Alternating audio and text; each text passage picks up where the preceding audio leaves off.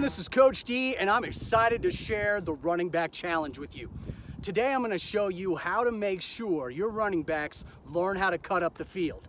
We're going to start with one running back against one defender, and then we're going to add a defender every time they get a touchdown.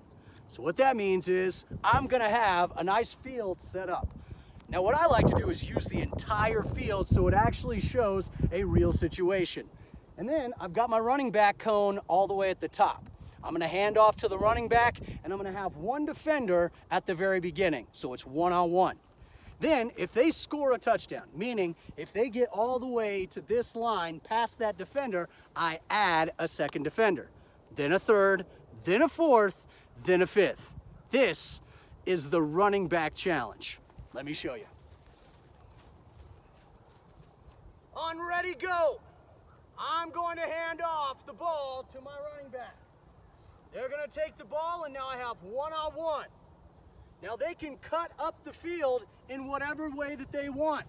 They can use any of the running back moves that we've talked about. Getting skinny, dipping, doing a spin move. It doesn't matter as long as they get past this end zone right here. Once they've done that, it's exciting. Everybody's cheering. It's awesome. And then I add a second defender. Now here's my strategy for adding defenders. My first defender is going to start out right in the middle, one-on-one. My two defender set has two linebackers. They're right close on the line of scrimmage, just like this. Then I add a safety in the back for three defenders. Two up front, one in the back. Then if I get four defenders, then I've got two linebackers up front and two safeties. And then finally, if I get five, I add one in the middle, right up there close to the running back line of scrimmage for my fifth. Now this is an awesome way to grow your team's confidence. They're gonna be cheering and going nuts for each other.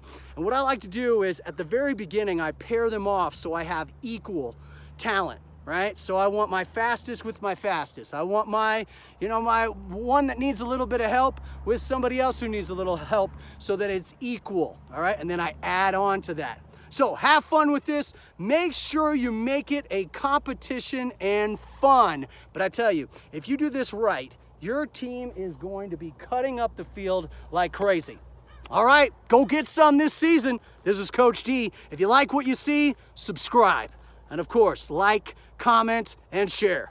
We'll see you in the next video. Take care.